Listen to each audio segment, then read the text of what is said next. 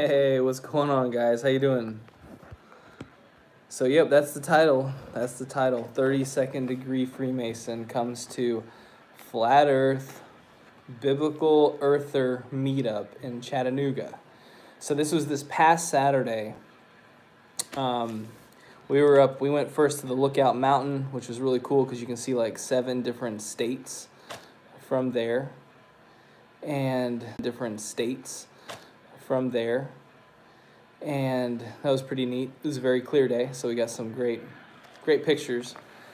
And I've got a video that I'll be releasing hopefully sometime within the next week. I'm waiting for another video from a friend who was there so that I can add that to the video. And after we went to Lookout Mountain, we went to another place. What's up, guys? How you doing? Awaken for Jesus, Nordy K. What's up? We went out to eat. Wait, stop, man. Okay, hold up. 1 second, guys.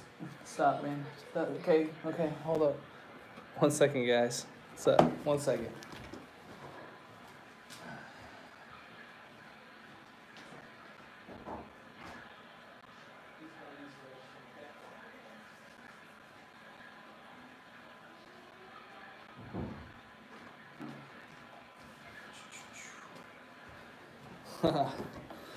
Oh, sorry, guys.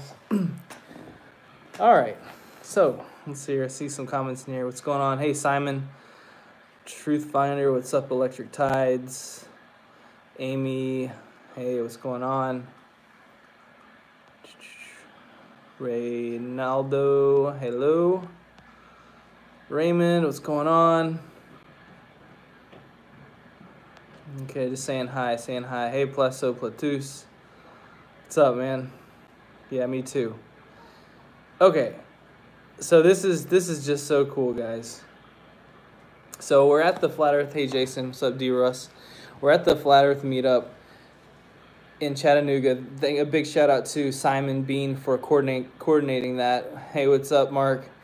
Hey, Stephen Kennedy. And so it goes amazing. In fact, I was debating as to whether or not I should even go because we were just so tired because we just been traveling nonstop, and so I wasn't sure if we'd make it. But we went, and we were planning on leaving at 7:30 p.m. because it's about a 3-hour drive back, 3.5-hour drive back from Chattanooga to where we live. And we ended up not leaving until I think it was 10 p.m. The restaurant closed at 8 p.m. And so we were in the parking lot just conversing with people, which was amazing, for another 2 hours after we ended the official meetup. And it was interesting because there was actually 2 different people there who either are in the occult or who had come out of the occult. And one of the guys who's out of the occult now, he was in there for 30 years, and he came out of it. And actually, he just recently, along with another friend of his, they got kicked out of their church because of their biblical earthers. They're biblical earthers. They got kicked out of their church, and he was formerly in the occult, and he's no longer in the occult. He had actually a really interesting story. I'll share that with you first before I get to the Freemason, who's 32nd degree. So this guy who was in the occult for 30 years, he told me this one story because I had asked him, you know, while you were in the occult, did you ever try to do any spell casting on any Christians? And he said, no, I knew better not to cross that line. But he said that there was one time, because he always would wear a Baphomet necklace, that he decided to overlay a cross over top of it. And when he did that, he said that he couldn't, there was a burning sensation on his chest that only went away when he immediately removed the cross from overlaying on the Baphomet. That's wild. Is that not wild? That's wild. I think that's wild. But, you know, maybe not everyone's going to have that same experience, but I think for him, because he was so deep into witchcraft and whatnot, that was one of the ways that God spoke to him was to show him, the stuff that you're messing with, my power is greater than yours, right? So I thought that was pretty wild. I know, right? Dang, a 32nd degree Mason and Elon Musk's nephew in the same. Yeah, guys, it is wild. It's super wild. Nathan, kids got taken away because the mom believes in flat Earth. This is from Amy. I'll have to hear about that. That's the first I've heard that. But anyways, so that was an interesting story that one guy shared with me. Now, this other guy, he shared with me, he's a 32nd degree Mason, Freemason, and he's been teaching people for a long time, apparently, in the Blue Lodge. Okay? And he's a biblical earther. I'm going to start saying that. I'm moving away from the terminology of flat earther to biblical earther. I'm going to do another video on that because I just think that it's more appropriate. Shade Stone, he gave me a really good good reason as to why. Hey, John Adams, how you doing?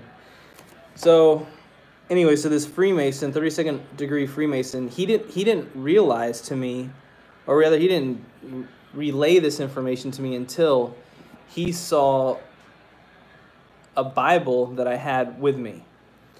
So my mom, she received a box full of Bibles, okay? A box full of Bibles. It was just given to her.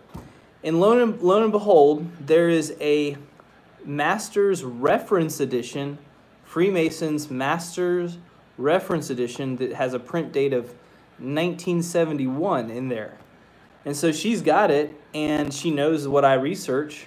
So I asked her if I could have it, and I got it because I think it shows that a lot of people who are skeptical as to whether or not they believe in this stuff, like believe that the occult actually exists, and it's a proof, right? It's one proof to show that this is a real occult, and all their doctrines, a lot of their doctrines, not all of them, but many of their doctrines are published at the very front of the Bible. And so anyone can go check to see their terms and their doctrines. They have commonly asked questions, and they give their answers to them, and they do not line up with a real spiritual understanding. With if you're a born-again believer, it's not the same concept of understanding scriptures at all. So anyways, he saw that because I had it with me. And then he opened up and said, hey, I have a Bible like that. And I was like, oh, really? That's interesting. He said, yeah, because I'm a 32nd degree Freemason. And I was like, oh, wow, okay. And he's wearing a Flat Earth shirt, and he was in the meetup with us the whole time. And I think he was a little concerned about how I would respond or how others may respond to him when he came out with that truth. So it's just wild because I think right now he's at a point where he's trying to figure out, has he been duped this whole time or not? Because, they mix Christ and Lucifer to be like the same. And we know that they're different people. We know that they're different. They're different entities completely. They're not to be minced. They're not to be combined or merged. So, anyways, he was revealing to me some things and saying a lot of things. But every single time he said something, trying to prove, and he may even be watching this right now. So I'm not here to bash him at all. I think it's tremendous that he came out and even opened up in that manner. And I asked him, are you still practicing Freemasonry? And he said, yeah, but I'm not sure if I'm going to renew my dues or not. And I said, okay. So it sounds like he's at least questioning whether or not he should continue on in the occult. In fact, he's super active in biblical cosmology. In fact, he says that he helps goes out on to celebrate truth, and he comments a lot to combat, trolls and people who have questions about biblical cosmology because he's excited about it. In fact, he purchased three T-shirts of my Bible Says Flat Earth T-shirts, 3 of them for his children. So I went ahead and gave him another one just for him to have. And so, I mean, the guy is totally legit as far as being excited for God's truth as it pertains to cosmology. But at the same time, he also, it's like his thirst for knowledge is, at least, and I think this isn't just him, but this can happen. Anyone can fall victim to this. But to have a thirst for knowledge more so than a thirst for a relationship with our Creator, that's where I think a lot of Freemasons get caught and they get trapped, because they're always seeking that new enlightenment, that new level of light, right? But they can never get it, because it's like you're always going up the ladder. There's another ladder. There's another rung. There's another step to take. You can never achieve that very top rung, because it doesn't exist. You're always working. You're always working to achieve this ultimate enlightenment. And so he's 32nd degree, and I really think that God's calling this guy out. Obviously, I mean, he shows up and he testifies about what he's been doing, and he's obviously a little concerned to see what we think about him when he reveals. But so I praise the Lord that he saw the Masonic Bible that I had with me, because it helped him to open up. Anyways, I want to read this from you guys. This is 2 Timothy chapter 3. And I'm going to read 3. So 2 Timothy chapter 3, verses 1 through 7. Okay? It says, "But know this, that in the last days perilous times will come. For men will be lovers of themselves, lovers of money, boasters, proud, blasphemers, disobedient to parents, unthankful, unholy, unloving, unforgiving, slanderers, without self-control, brutal, despisers of good, traitors, headstrong, haughty, lovers of pleasure rather than lovers of God, having a form of godliness, but denying its power. And from such people turn away. For of this sort are those who creep into households and make captives of gullible women, loaded down with sins, led away by various lusts, always learning and never able to come to the knowledge of the truth." For me, that's where I see Freemasonry. They get caught up in this. This is 2 Timothy chapter 3, verse 7. It says, always learning and never able to come to the knowledge of the truth. What is truth? Right? What's truth? I mean, it's pretty interesting for this guy, because he's been able to see how the symbology of the Freemasonry symbols and stuff, how it all connects and shows and reveals a stationary and flat earth with a dome over our head. And that's pretty neat, but if that's all someone knows, and they don't actually know the Creator, if I had to make a choice to either know, that, like, to definitively know the doctrine of biblical cosmology versus actually just knowing the Creator, because for whatever reason, God doesn't give me the revelation in my lifetime that I don't understand that we're living on a stationary and flat earth, you better be sure that I believe it is way more important that a person knows for sure that they know who the Creator is. And that is Jesus Christ. He was the Word. He manifested our creation by God's mouth, the Father. So, anyways, again, this is always learning and never able to come to the knowledge of the truth. The knowledge of the truth. Who is the knowledge of the truth? What's truth? Right? Truth, John 14:6. Jesus said to him, I am the way, the truth. Who said that? Jesus. He said, I am the truth.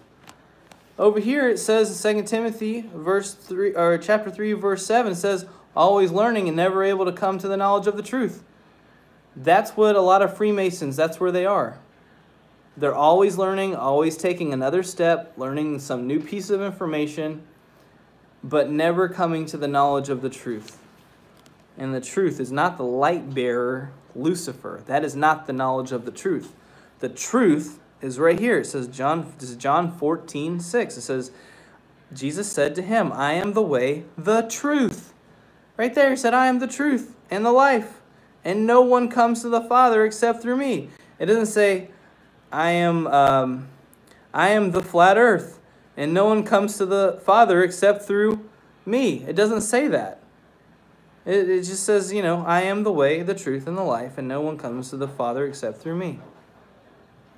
And so I think it's important that this is pretty wild, guys, because what's funny is I told him, I said, I think God's calling you out, that you're going to have to, proclaim his truth. God's obviously given you this understanding and this knowledge that you're going to have to repent of your sin and believe in Jesus Christ and do not suppress the truth. And he said, yeah, I know. And I was like, okay. Well, so, and then I revealed to him, in Freemason Lodge, this is going to be very controversial because, and you think about the churches, right? I told him, look, the churches, a lot of them, they have leadership, which involves people who are in the occult, whether they be deacons or trustees or the board of trustees or even the pastor. These people, a lot of them, they're involved in Freemasonry. And what this does, this doctrine, the biblical cosmology, it exposes their satanic Luciferian worship. And so this is a doctrine that they are not going to welcome very much. And when I told him that, he said, oh, well, I don't know if I'm going to say that. And I said, that's exactly why I just said, before you said that you can't suppress what you now know. And he was like, oh. So like God, and it's just amazing, guys. God, every time he would say something, God would give me something to say back to him as a rebuttal. And this guy, he's older than me. He's older than me. He probably has a lot more experience, obviously a lot more experience, life experience than me. And he also has occult wisdom, occult knowledge. But yet every time he said something, Yahuwah gave me something, the Holy Spirit gave me something to counter what he had to say. And the best that I could see whenever how he responded and reacted was he was just like, He didn't really have much to rebuttal it too much. So anyways, it was really neat. It was really neat. So it was I'm very glad that he showed up. I'm glad that he shared his testimony, and I just pray that guy will be used by Jesus Christ in a big way, because there's so many men in the occult who are so blinded by the search for truth, yet never ever actually coming to know truth, and truth is Jesus Christ. So I pray he comes to him. And I'm so thankful that I got a chance to speak with him. Oh my gosh, there was so many incredible, hey guys, can you calm down over there? Thanks. There's so many men who are trapped in that occult knowledge, and they truly believe that they've got this internal knowledge. Oh, this was interesting. What is that verse? It says, do not cast your pearls before swine, right? That was one thing that he brought to me. And I said, sometimes you don't know who the swine are, because what Jesus has called us to do is he has called us to go and preach the gospel to all the ends of the earth, and baptizing and making disciples and baptizing people in the name of the Father, the Son, and the Holy Spirit. So that's what we've been called to do. But we can't know who those people are going to be unless we preach the gospel, which we're called to do. And so I encouraged him. I said, look, man, it's important that we do share the truth. And he said, well, but you don't cast your pearls before swine. And again, I understand what he's saying, but until you actually have a conversation with someone to start witnessing to them, you may not even know who the swine are, right? So once you start preaching the gospel, and if someone over here starts like just getting in your face and they're just really aggressive and ugly, right? Then you got a bunch of other people over here who are willing to listen to you. What might be the best thing? You know, kind of turn away a little bit from that person who's rejecting you completely, and come on over here and preach to the people who want to listen and hear. So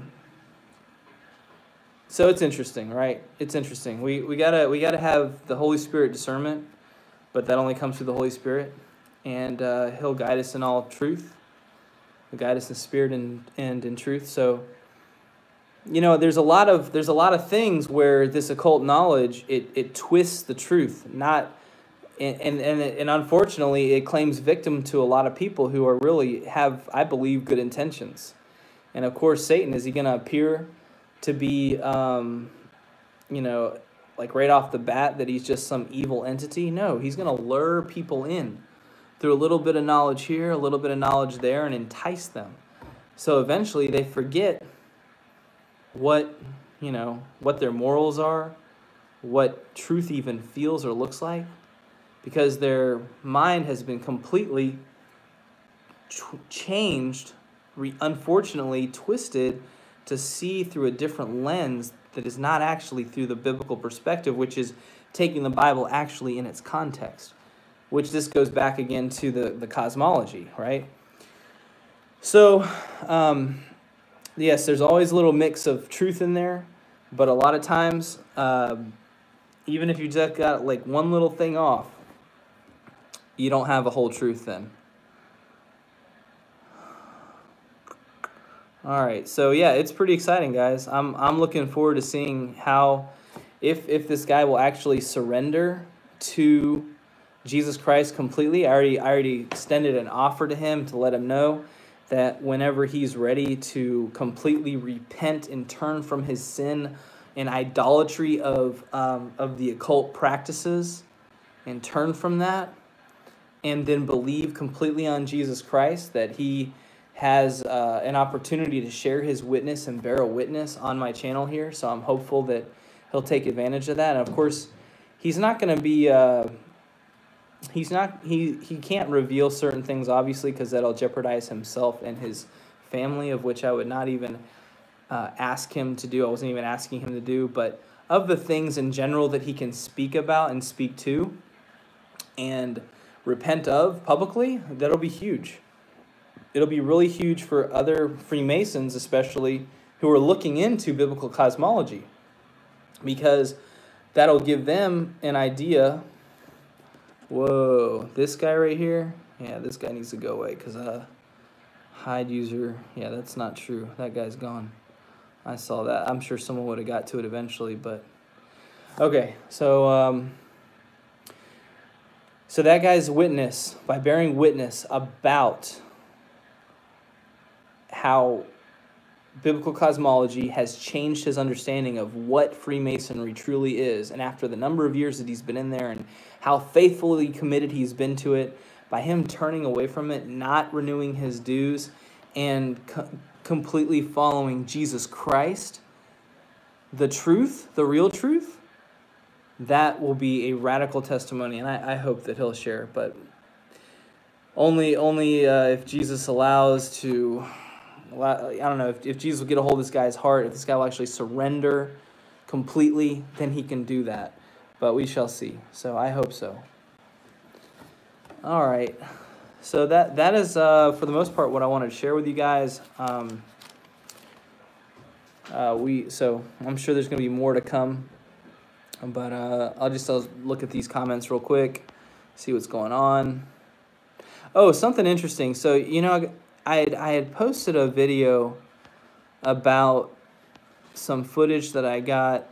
Yeah, I pray he won't renew his dues as well. But for Angela, for at least he's even considering it, right? That's a big step for someone to even consider. You know what? For him to even say, you know what, I don't know if I'm going to renew my dues. That's pretty incredible. Because I think what he told me was, he said, after watching you, Nathan, he's talking to me, and Rob Skiba, he said, and I think also probably Robbie Davidson, watching our channels and seeing how it's connecting to the occult, how the spinning ball heliocentric model all points to occult worship. He's now questioning, he truly is questioning whether or not he's been going down the wrong path this whole time. So to me, wow, I'm getting Holy Spirit goosebumps. It's pretty exciting. It's really exciting to see how God's waking up people out of the occult and bringing and drawing him unto him. And I'm thankful that we can be used in that manner in these last days. There's no doubt we're in the last days, guys. So we're so close to the end.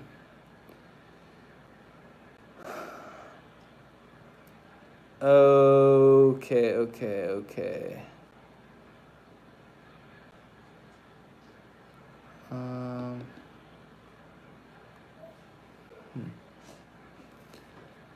All right. Yeah, so I mean, I guess I was kind of rambling on there. Sorry about that. The last 3 degrees of Freemasonry is when they're taught all the secrets. But what's interesting is he's learning this secret. He's learning this secret before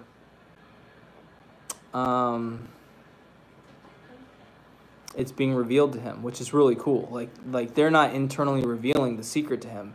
He's finding it out through the revelation of the Holy Spirit. So that's really, really exciting. So that hopefully will give him, a fresh perspective to see that he doesn't have to go to the lodge. He doesn't have to go to a man per se to get truth. He can actually go to Jesus Christ, open up the Bible, read the words with the Holy Spirit guiding him so that he can understand what he's supposed to be doing, right? And I think that's it's just incredible. I just saw this. Someone had put in here. Okay, so this Plaso Platus, Freemasonry comes from Jesuits. Okay, so Jesuits, right? I got this question today. Someone asked me about the preterist view, and I think that something about, I don't know all the details, but something about, all prophecies, most if not all prophecies basically been fulfilled, and it can be traced back to like 70 AD or something. So like maybe even Christ is already reigning right now, and he's in control of the whole earth, and he's not, Satan's not ruling the air anymore. I looked into that a little bit. I just went on to Wikipedia. I don't trust Wikipedia for everything, but I thought this was really telling. Wikipedia attributes the preterist view from a Jesuit. It came from a Jesuit. The first written expose of the preterist view stemmed from a Jesuit. So if that isn't enough to tell you that there's probably something wrong with the preterist view, preterist view, I don't know. You gotta look into that. It's pretty interesting. If it's coming from a Jesuit, right? You gotta start wondering, where is this really coming from? So, we shouldn't begin our doctrines from straight up from just any man. We really need to test the spirits, check the holy inspired words, ask the Father through Jesus' name, through Yeshua's name, through Yeshua's name, through Yahushua's name, to give us the truth that we need in order to understand certain things that we don't have understanding for. And he will do that when he is ready, right? But we have to